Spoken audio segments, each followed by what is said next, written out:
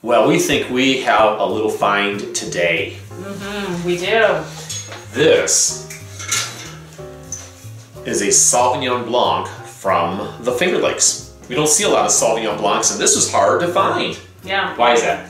Well, it's not a grape varietal usually grown in this type of climate in the Finger Lakes. But for a summertime wine, you know, besides Riesling, Sauvignon Blanc is very refreshing. And so to try this from the Finger Lakes, it's going to be quite interesting. This is White Spring Winery's 2013 Sauvignon Blanc, and they are on Seneca Lake. Yeah, just south of Geneva. Yep. So let's get this opened up and let's start tasting. Well, this is a true cellar tasting. Yes, it is. We're in the cellar of our log home, and well, let's give this a good sniff. You know, when you think of Sauvignon Blanc, you normally think of Bordeaux. You think of Napa Valley in California. You think Chile, New Zealand. And interestingly enough, those are the same places where they grow Cabernet Sauvignon. So it's kind of like the terroir matches both of them very, very well. You don't think about it really in the Finger Lakes, but I think we kind of said that earlier. So the nose, it's typical to have noses of green grass. Citrus is a big thing too.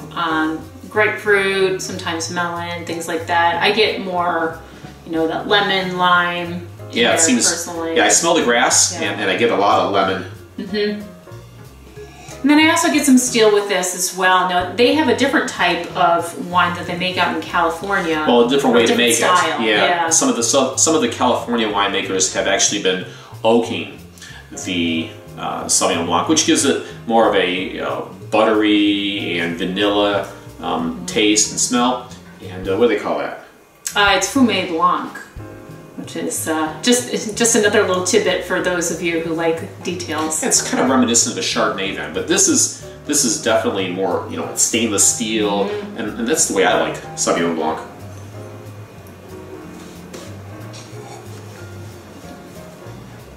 Sauvignon Blanc has to be crisp. It has to. You're going to want to have that sharp sensation. You know, these are dry wines, unlike Rieslings, which can be sweet, semi-dry, or dry. This is dry, and that's you expect that. I get predominantly citrus on the palate, almost like lemon drops, if you've ever had those as a kid or something like that, where it's really, really sour. The only thing you don't get is a lot of the sweetness, which is good. I don't want the sweetness, as you mentioned. And maybe a little bit of grass in there, but it's pretty much straightforward from the beginning to the end of the tasting. Yeah, I get a predominant sour taste through it. Maybe a little too sour, but I don't mind it. You know, certainly if I was outside in the heat, I think I would like this.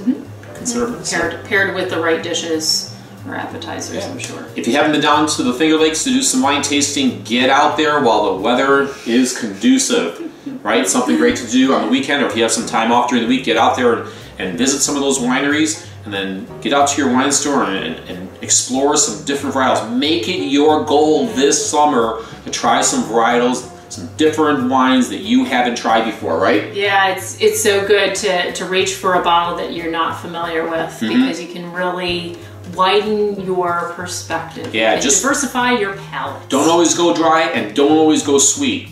Try different stuff. You might be surprised. And don't drink and drive. All right, we'll see you on the next video. I'm David. And I'm Leah, and this is Wine Forecaster.